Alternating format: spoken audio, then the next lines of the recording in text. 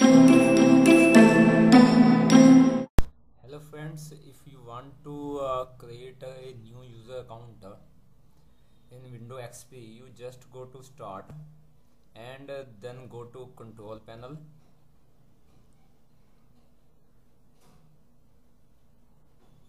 After opening this, you just go to switch to category view and then user accounts. Now you can create an account. Okay, create a new account.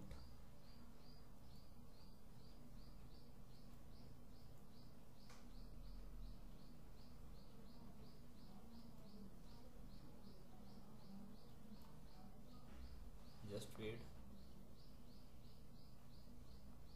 Create a new account. Right, suppose you can write a Mohan.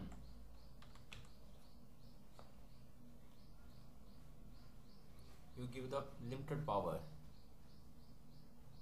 He cannot delete another account. This is a new Mohan account. Now I am creating another account, Sohan.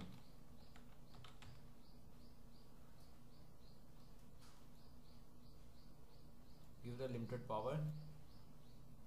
This is Sohan, Professor Vinod is administrator, and Mohan. Like this you can create any accounts, and when you go to turn off the computer and restart, computer will ask whether you have to go Professor Vinod, Mohan or Sohan. Okay, these are the users.